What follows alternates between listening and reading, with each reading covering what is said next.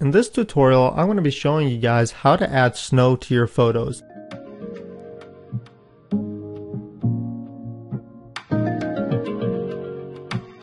Hey folks, Danny Diamond here. You can see more of my work on my Facebook page, Danny Diamond Photography. Okay, so I'm going to show you guys how to create a custom brush for these snowflakes. But I will also be providing a download link for this brush, so you should be able to just download it, double click on the brush, and it should open up the custom brush in Photoshop. But I will also be showing you guys how to make it. Okay, so the first thing you want to do is create a new layer like this. The snow will be non-destructive to the photo, and you'll be able to bring down the overall opacity at the end.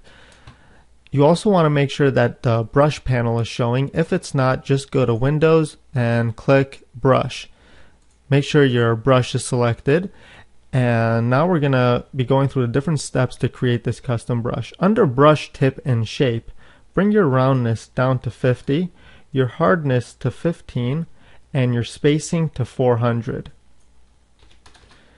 Make sure spacing is clicked here. And then go to Shape and Dynamics. Bring your size jitter all the way up. Your pen pressure, turn that off. Under the minimum diameter, you could put that at 25%, and the angle jitter, make that 30%. Make sure the control is off on all of these. Under Scatter, click this box over here and bring the scatter all the way up to the highest.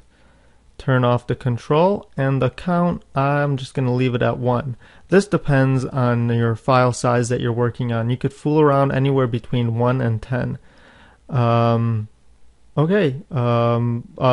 we're going to go to Transfer and bring the opacity all the way up. Make sure the control is off, and we should be good to go now. Let's check out this brush. Don't forget to play around with your brush size till it looks right.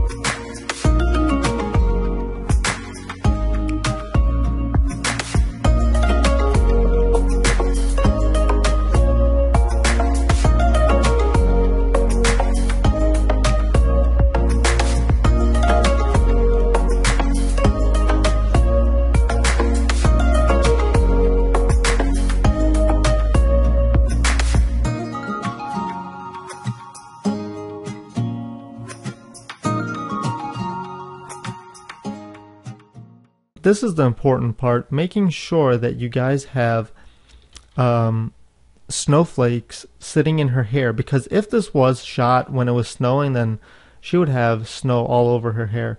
Okay, so I'm going to go to scattering. Leave that at 1. Go to transfers. I'm going to bring down the opacity jitter. And let's zoom in a little more. And add some snow. That was a little too many over there. Just put some sitting in her hair. Put some over here. Put a couple there. Let's put some on top.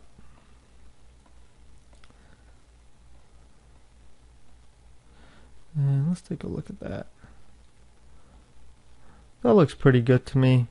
Now, you could bring down the overall opacity on the entire layer if you feel the snow is a little too strong.